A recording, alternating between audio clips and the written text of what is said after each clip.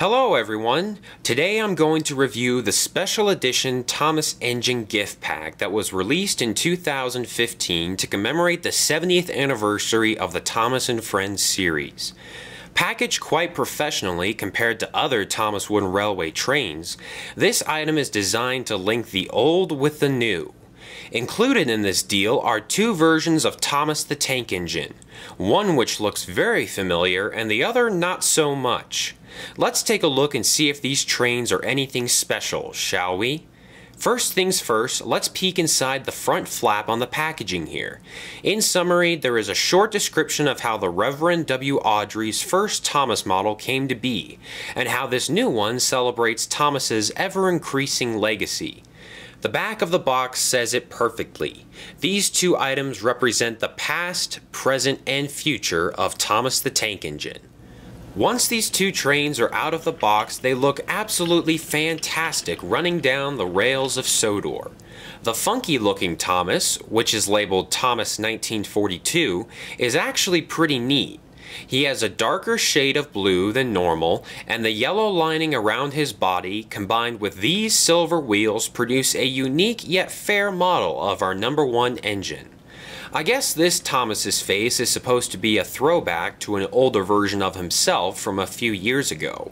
Surprisingly, 1942 Thomas is able to maneuver through sharp corners, but your playtime adventures come to a halt when you try to push him under certain destinations.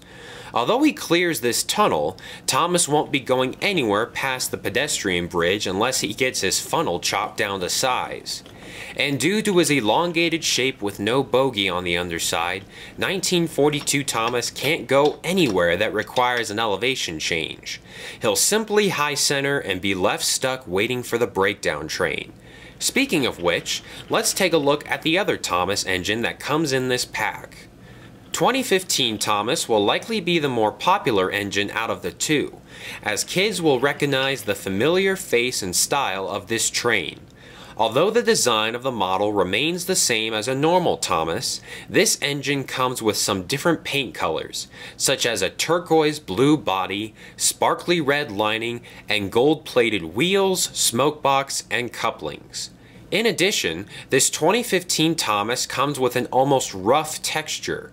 There is no glossy paint applied over the wood, which gives it a very raw feeling. I think this is a nice special edition of Thomas the Tank Engine with some unique features. I'm glad this item wasn't just a simple Thomas model with a banner or two like we've seen in the past. However, the box artwork depicts a much shinier, cooler looking Thomas. Why can't we get this awesome version instead? It's not like this level of sparkling shininess hasn't been achieved in the Wooden Railway line before.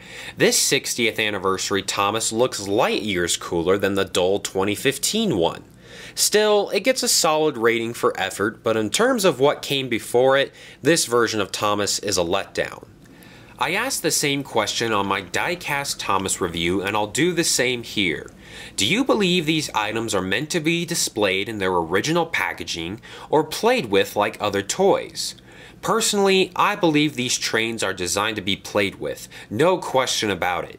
Even though the playability of the 1942 Thomas is limited in some areas, the 2015 Thomas should be the center of attention on most layouts.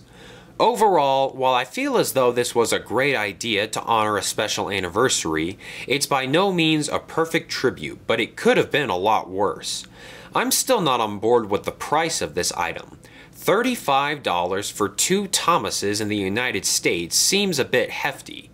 I guess you're really paying for that special edition factor that seems to be a reoccurring sign on the Thomas Wooden Railway items these days. Anyway, thanks so much for watching everyone. I hope you enjoyed this Thomas Wooden Railway discussion on the Thomas Engine gift pack, and I'll see you on the next video.